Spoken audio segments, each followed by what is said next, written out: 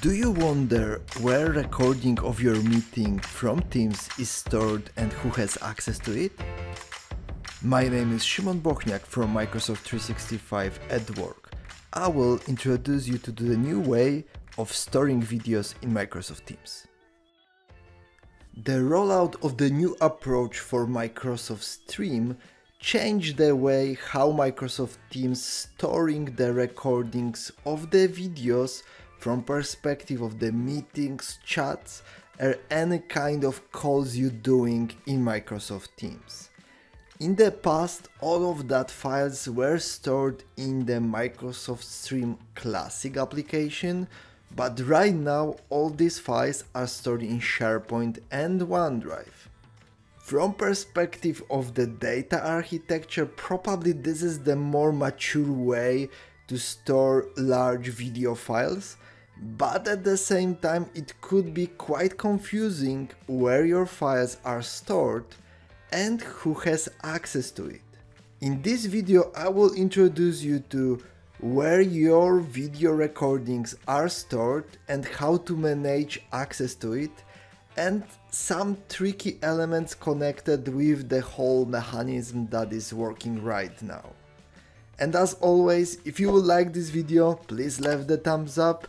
If you want to get the notifications about the new videos, please subscribe. Right now I will switch to my screen where I will show you few scenarios when the recording in Microsoft Teams is created, where these files will be stored and who have access to it. You will see there will be few cases that could be a small challenge for your team and longer time collaboration. And one more thing, remember there is also one more feature that could be impacting the way how you're working with your video recordings, the expiration time. In this video I'm describing how to manage this parameter to be sure that recording from your meeting will not be archived because of expiration date. I prepared for you few examples of how the recordings are stored to show you the mechanism behind it, and I will focus on two aspects that could be impacting for the way how you're working with that kind of files. So first of all, where the file is stored, and the second, who has and who will not have access to the file itself. And why it's important? Because in many times the biggest challenge you will meet is the case when you're sharing the video from recorded meeting but people doesn't have access to it. So first of all, let's start with the simplest scenario we have. So we have the Microsoft Teams team, we have the channel and the meeting that is started directly in here. So somebody execute or plan the meeting directly in channel and recorded that meeting. If we will go to this file, let's open it. We will see that in this specific case, video is saved in the SharePoint. So in the SharePoint site that is created behind this specific Microsoft Teams team. So let's open this space. We are navigated to our SharePoint site that is created behind Microsoft Teams team. And if we will go to documents and to general, so our standard folder for general channel, we will find recordings, and directly in here we have this specific video from the meeting generated directly in the channel itself. And if we will check the access to this file, you will see that this is the access generated directly from perspective of the channel. So every person that is added to your channel will automatically get access to the video stored in the SharePoint behind.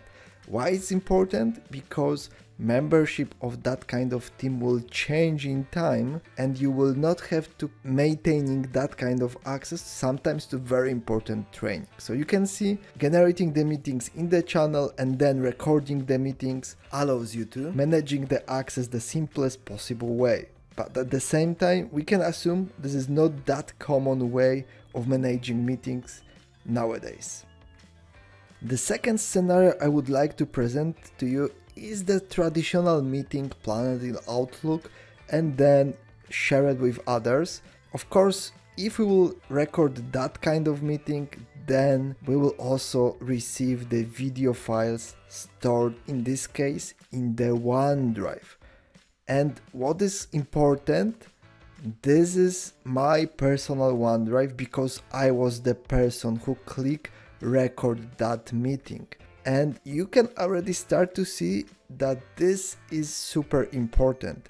In case of the meetings that you're recording directly from Planet in the Outlook, or meetings that are recorded from perspective of chat or any other approach, then all that kind of recordings will be, first of all, recorded in the OneDrive account of the person who clicked record the meeting, and access to this space will be limited.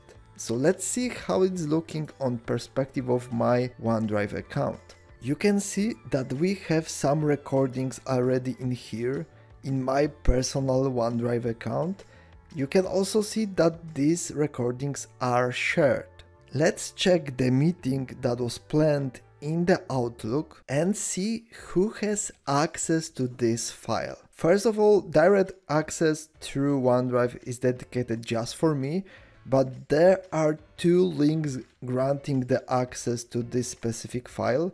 One with the edit permissions, which is also granted to the person who clicked record, and there is also link generating the access, view only access to the people. But what is important, we have only two people that are assigned to this specific view rights, and these are the people that were invited to the call. You can already see that that kind of setup could deliver a little troubles. First of all, the file is stored in the specific personal space in OneDrive of the user, and access is limited only to the people that were invited to the call. If we want to share that video with larger audience or maintain it for the future, we will have to maintain the access. And what is most important, the person who is owner of the OneDrive account where the recording is stored will have to maintain the access. You can imagine it could be quite tricky and quite problematic for that person if they will receive a lot of requests for the access for such file. I will also show you how that process looks like in real world scenario.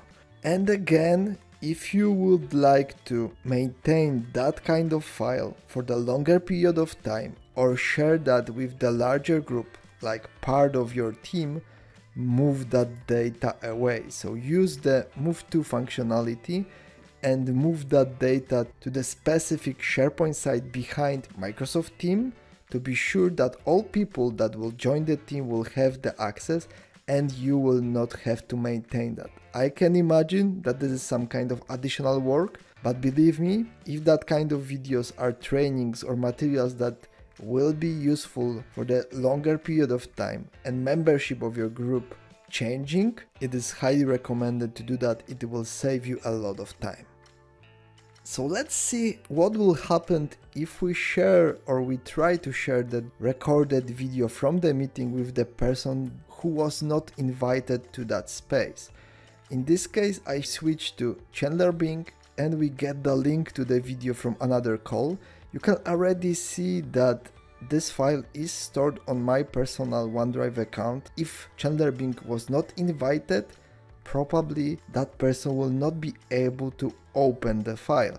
So what we can do, we can request access to the file. And as soon we will request that, owner of the data will receive our request. And this is the kind of message you will be receiving from SharePoint on OneDrive or OneDrive in case of granting the access to the video. And imagine how easy it will be to the owner of the video to ignore that kind of message. Moreover, if that kind of video will be shared with the larger group and there will be dozens of requests from people to access the data, be more than sure in such a case it will be super difficult to expect from the owner of the video to review them and grant access to the file. So that's why it is so important to be sure who will record the video, because only that person will have the rights to move the data away to the different location, and to do this operation, to transfer the data from personal OneDrive of one person to the shared space where this recording could be shared with the wider audience, and access rights will not have to be maintained on such granular level. But these few tips should help you to make your life easier. As you can see, managing the recordings of the meetings and calls in Microsoft Teams is a little more complex right now. I hope this video will help you to better understand where your files will land and how to manage access for them, especially if these are the videos that you will need for the longer period of time.